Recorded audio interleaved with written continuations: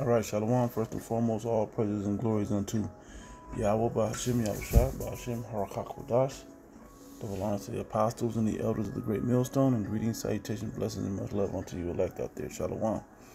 Rosh Squad here, and I just want the land back off of this beautiful video that was done about the four rivers on the ancient map. Okay, this is a topic that came up recently, and still a great video. And just want to go into really, as I watched it, it just, sparked me to go into Abraham, because this is another proof. This is more proof that the Bible is real. Okay, the Bible is true. All right, and so the point I'm going to make, and this is where you can get a GMS Precepts. This is an older video. I'll try to link it. Right, let's see if I can get it bigger.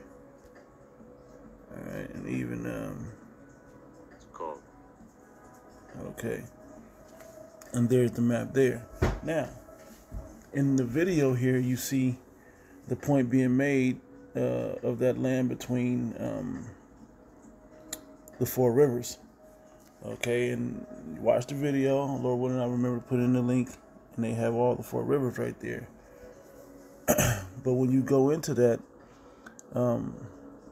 that's the land that Abraham was promised. Okay, and when you see those lands, you'll notice that that's where everybody's at today. Everybody is still there except for the Israelites. Okay, as we should understand in prophecy that they were scattered, but that still doesn't change them from being part of Abraham's inheritance. Okay, so I'm gonna get a couple of precepts and a little bit of this to be edifying. All right, so this is back with Abram.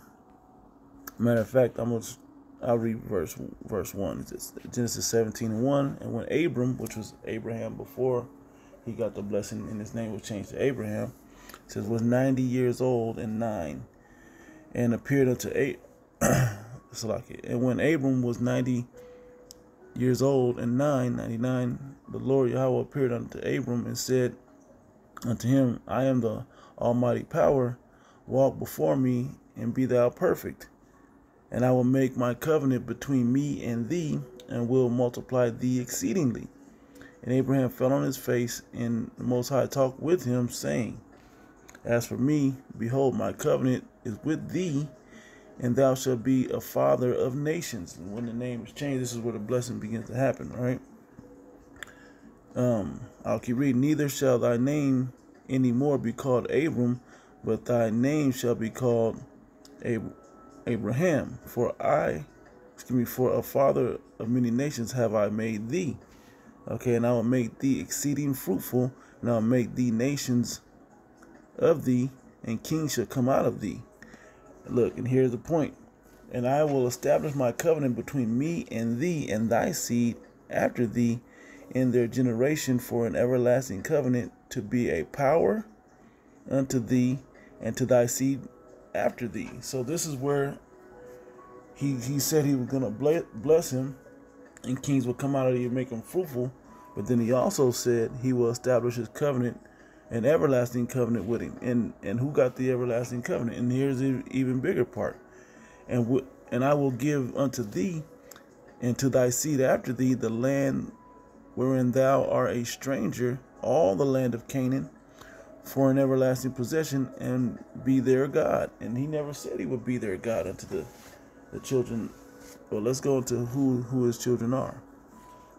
Back in Genesis 15, which I believe the brother highlighted, it said, In the same day the Lord made a covenant with Abram, saying, Unto thy seed have I given this land, from the river of Egypt unto the, which is the Nile, right, unto the great river, the river Euphrates. The Kenites and the Kenizzites and the Cadmonites and the Hittites and the Perizzites and the Rephaims and the Amorites and the Canaanites and the Girgashites and the Jebusites. Okay, so let's get this. Oops. Located. And it shows, matter of fact, I can actually cut to the chase for time of interest, but you can see, matter of fact, I'll go straight to Romans 9. It says, and I say the truth in Yahushua, I lie not. And that's the, which we should know that I'll grab it, Salakia. I'm a little bit all over the place, bear with me. It's just the spirit's moving, so, let's go up to, here. Okay.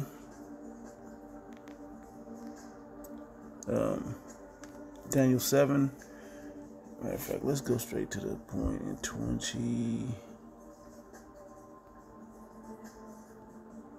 Let's see. Yeah.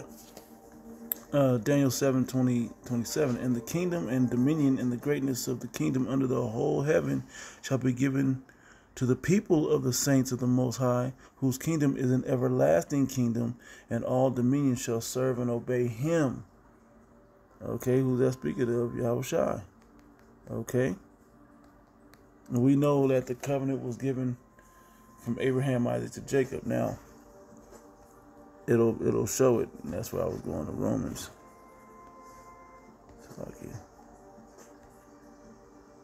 That's why I was going to Romans. 9th chapter, okay. And we'll get to that. It says Romans chapter 9. It says, I say the truth in Hamashiach, I lie not. My conscience also bear me witness in the Holy Spirit that I have great heaviness and continual sorrow in my heart.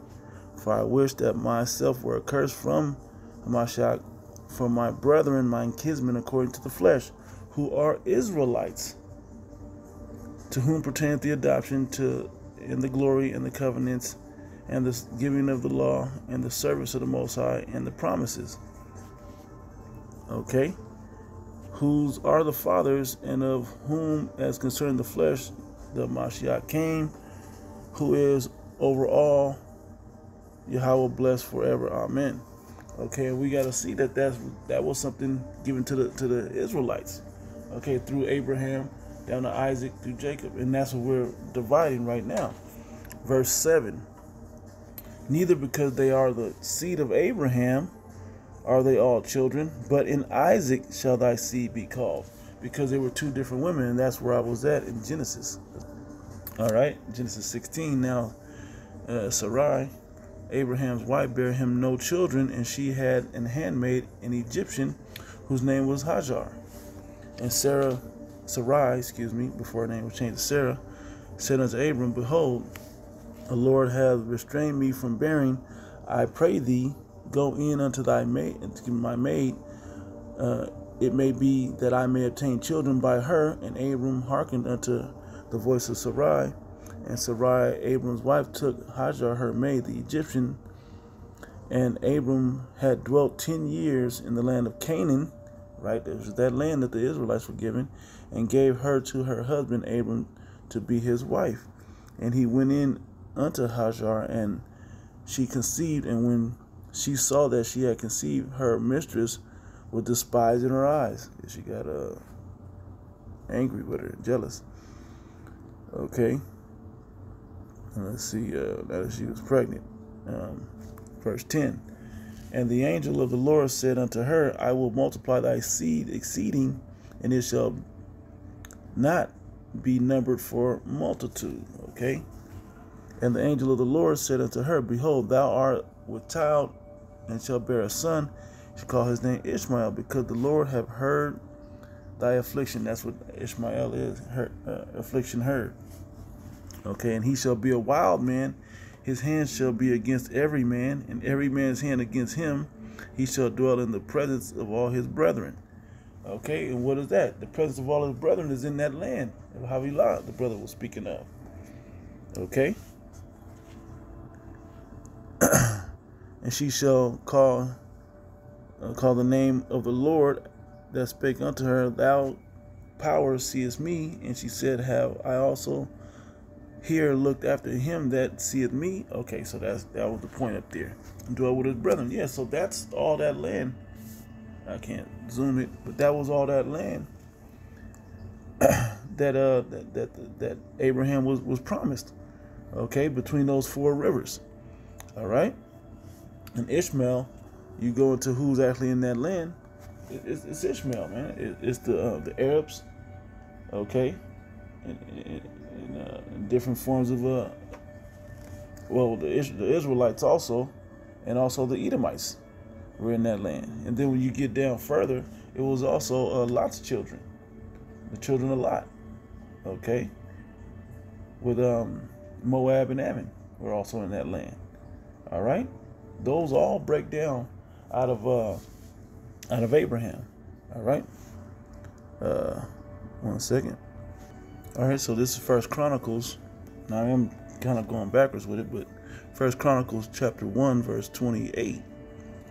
Abram, the same as Abraham. Okay, showing you that the blessing which we went into, the sons of Abraham, Isaac and Ishmael. Okay, it goes into the sons of Ishmael right there. Okay, then it goes into the sons of Keturah and all of that. Okay, and then it goes, and Abraham begat Isaac, the sons of Isaac, Esau and Israel. Okay, you can see where that line continues to go. All right, so now we're back in Romans, the 9th chapter. Okay, for interest of time.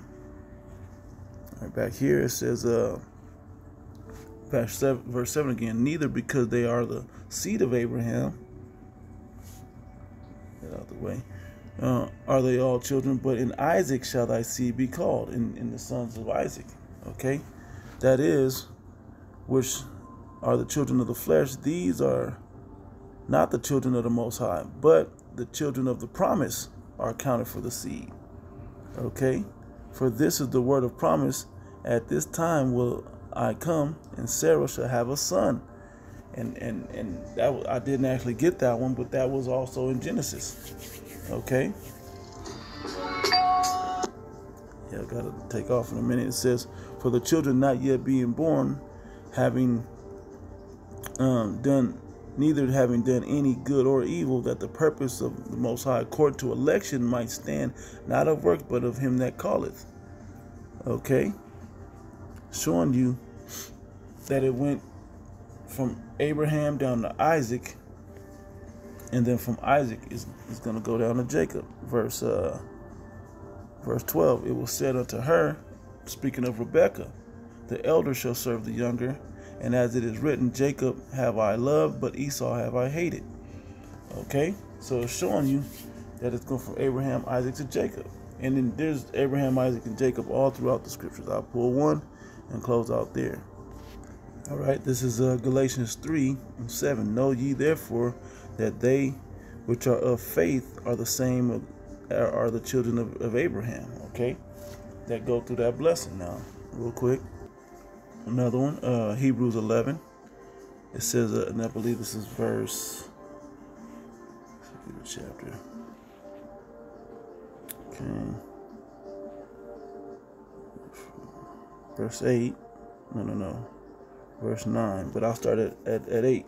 By faith, Abraham, when he was called to go out into a place which he should receive for an inheritance, obeyed. And when he went out, not knowing whither he went. Okay, he took a journey of faith. It says, by faith he sojourned in the land of promise, as in a strange country, dwelling in tabernacles with Isaac and Jacob, the heirs with him of the same promise. Okay, and you see how that's that same land, particularly into the land of Israel. Now we know the Israelites were scattered throughout the scriptures. We can see that they were scattered in that land, throughout the earth, and they're the ones that aren't there today. We're showing you that promise kept passing down.